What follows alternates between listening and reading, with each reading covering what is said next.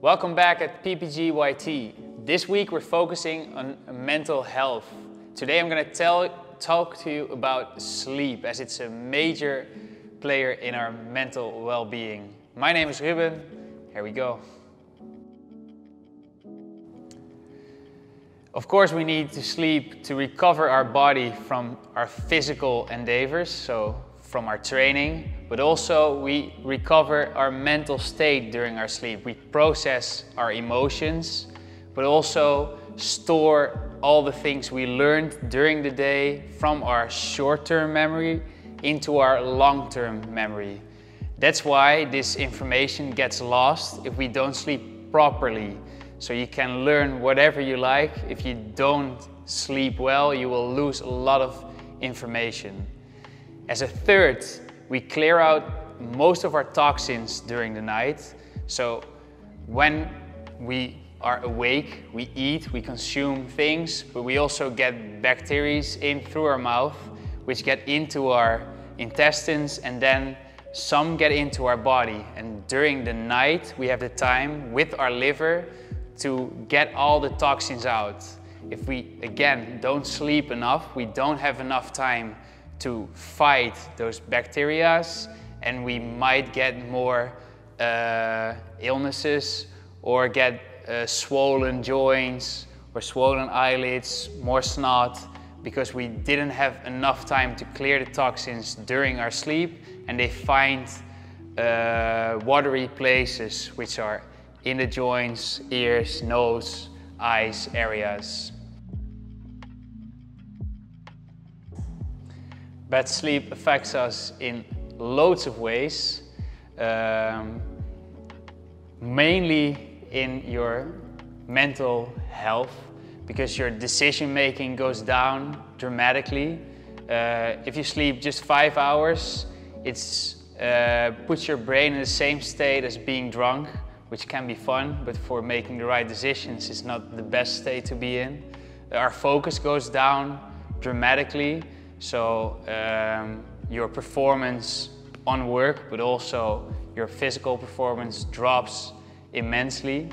Your hormone levels are being shifted, which is really bad if you struggle to not overeat. You've got two hormones, ghrelin and leptin, which are out of balance, which makes you feeling less full, so your satiety goes down, and your hunger feelings go up. So both bad if you want to have a good diet. And your ability to recover goes down dramatically as well, because your stress levels go up. If you sleep, if you have a bad night of sleep or several bad nights of sleep, your body stays in a sympathetic tone, so your heart rate will stay up higher than needed, your breathing frequency will stay up higher than needed, so you get an agitated mind because you get in this fight and flight mode, which you cannot escape out of because your body is too tired actually to calm everything down into a more rest and digest phase.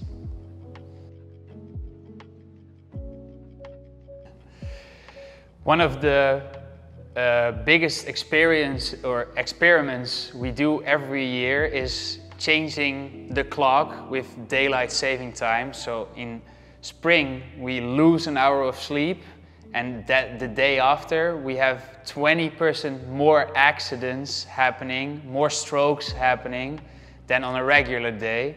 While in autumn, when we have another hour to sleep, you see the opposite. 20% less strokes, 20% less car accidents, which shows us really clearly that only 1 hour of extra sleep or 1 hour less makes huge differences in your capabilities, but also in your mental well-being. So I would like you to invite to prioritize your sleep as one of the most important things you can do on a daily basis. Enough sleep depends from person to person, but we can say that 99% of the people at least need 7 hours of sleep. So if you are a person that thinks they can get away with 5 hours, you're probably not. Still, there are some people we can sleep less. But if we take a look into how sleep works, we have sleep cycles, and a cycle of sleep takes around 90 minutes. And it consists of 4 phases, which have different goals to recover your body or your mind. So you have a part where you recover the body, then you have a part where you can release your emotions, a part where you have your short-term memory processed to your long-term memory.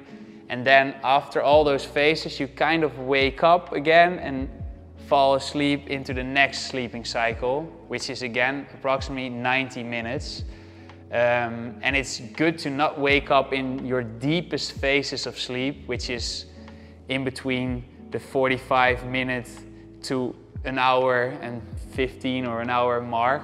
So if you can sleep a multiple of 1.5 hours, so 7.5 is a good amount, that helps to wake up energized, because if you have the alarm buzzing in the middle of your deep sleep, you will wake up and be like, whoa, where am I? We all have been there. So try to use those sleep cycles and wake up approximately after 7.5 hours to 8 hours to get enough sleep in.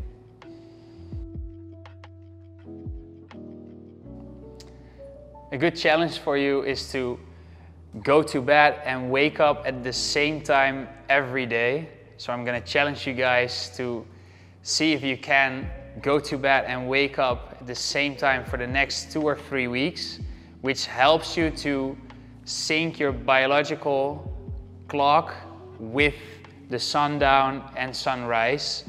If you do this correctly, you won't need an alarm after a certain especially after a certain amount of time, because your biological clock will start taking over and you will get tired once it gets dark. Your melatonin production will go up, which helps you to get drowsy and sleepy. And then in the morning, your cortisol levels will go up before your alarm clock will ring, and you will wake up automatically by yourself.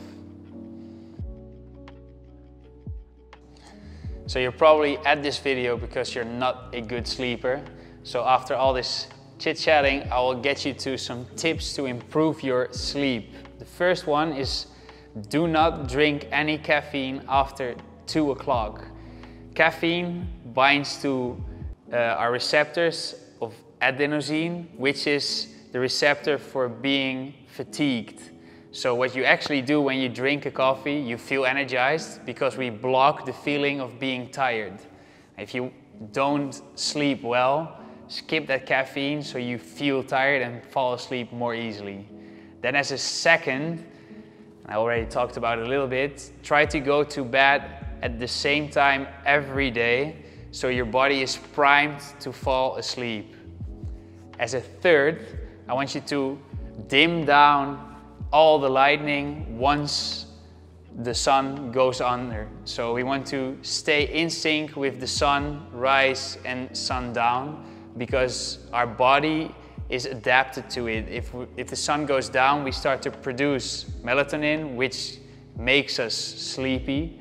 If we keep all the lights on, watch TV, watch all the other screens, our cell phones, we keep getting in light, which makes our brain think it's daylight.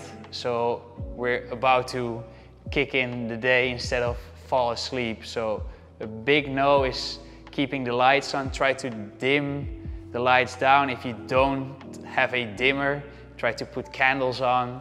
And then another tip I would like you to give is, an hour prior to bed, start doing some relaxing activities. So you can walk the dog if you have a dog, or you can read a chilled book. So I won't read a thriller book because it will get you excited and we want to slow down. I'll definitely recommend you to do some breathing techniques. We've done a video on that in another video of PPG-YT. You can drink a cup of tea or take a hot shower. And a hot shower is really good because after the hot shower, your body will lose a lot of its heat. And if you lose your heat, your body temperature drops down, which is a natural sign that you want to fall asleep. That's why you get chilly when you're getting tired at night. And then another tip is making your bedroom as dark as possible. So get out everything that puts out light. From the same reason, we want to have our melatonin spiking, and that only happens when we don't get daylight in, and we get woken up by daylight. So when the sun rises, our cortisol starts to rise, which wakes us up. But if your bedroom is next to a post with light, and your bedroom is light all night long, that fucks up your sleep as well.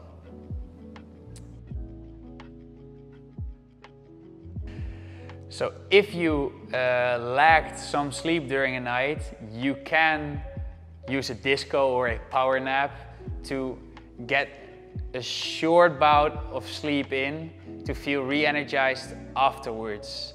With a lot of people, I aim to do 5 sleep cycles a day. So if you, for example, only had 6 hours of sleep that night, you could take a disco nap, which also counts as 1 sleep cycle, although it's only 30 minutes of sleep. I don't want you to go longer than 40 minutes on your power naps, because then you get in that deeper phase of sleep, and if you wake up after those 40 minutes, you will wake up feeling more tired than before. And if you want to take the ultimate disco sleep, you should take your coffee before hitting your power nap, because coffee takes 20 minutes to get into your system. So if you drink your coffee, do some breathing exercises, sleep for 20 to 30 minutes, wake up, the coffee will kick in, and you'll feel re-energized and ready to roll again. So this was our video about sleep. If you have any questions, put them in the comments below and we'll get back to you. For now, have a nice night of sleep and see you around.